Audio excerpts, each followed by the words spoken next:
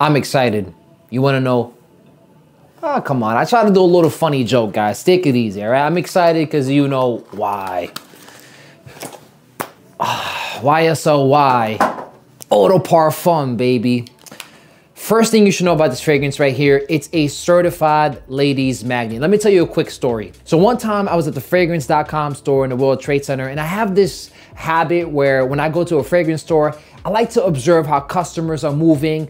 And when a girl comes in shopping for a man's fragrance, I'm like an eagle, just like paying attention to every detail. Like, what is she gravitating towards? What is she like? So let me tell you about this, one of the most enlightening or profound experiences that I had in my fragrance journey. The girl comes in with her friend. She's like, I'm looking for a fragrance for my boyfriend for when me and him go out. And he's like, oh, great, cool.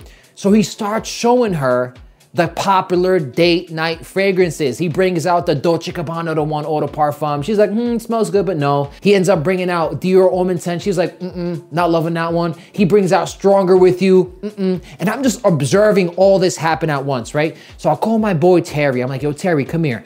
Do me a favor, man. Can you just give me a strip of YSL Y Eau De Parfum and just give it to me? So he does that for me. I have the strip and I just say, hey ladies, I don't mean to interrupt you here, but you mind, trying out my personal choice? And she goes, yeah, sure. I'll take it right away. And her friend smelled it. She was like, oh my God, that is so good. You have to buy that one. It's a certified ladies magnet. My best friend has 2 fragrances. One of them is, where is it? Ooh, almost dropped it.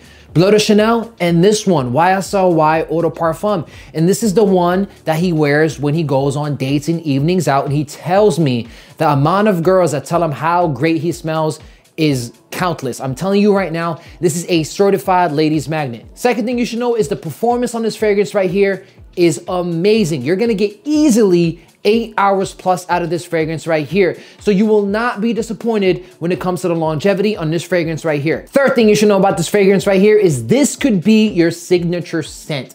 It is literally a scent that you could wear for any season, any reason, any occasion. It'll shine more, in my opinion, for evenings out when you're going on a date, but you could still wear this one to the office. You could still wear this one to upscale events. You could still wear this one on a daily, just like, oh, I'm gonna do errands. Or if you're like, hey, listen, man, I just want a one and done scent. Literally, you cannot go wrong with this one. Fourth thing you should know about this fragrance right here, although it is extremely popular, it is more unique than Bleu de Chanel and Dior Sauvage. Those 2 fragrances right now are literally in everybody's collection. Although this one is still popular, it is more unique. Not everybody's gonna have this fragrance right here. So I'm telling you, if you want something different from Bleu de Chanel, different from Dior Sauvage, but yet unique, mass appealing, and does a fantastic job when it comes to compliments, this fragrance right here will not let you down. Fifth thing you should know about this fragrance right here, in my opinion, I will be honest as well, I did not smell the elixir, so let's move it out the equation. But when you compare it to any other flanker in the YSL Y line, this is the best one because it balances the freshness, the sweetness perfectly, and it also has great longevity. So in my opinion, although the other flankers are great, I have nothing against any of the other flankers, I do believe this is the flanker that is top tier in the YSL Y line. So the question is, should you buy YSL Y?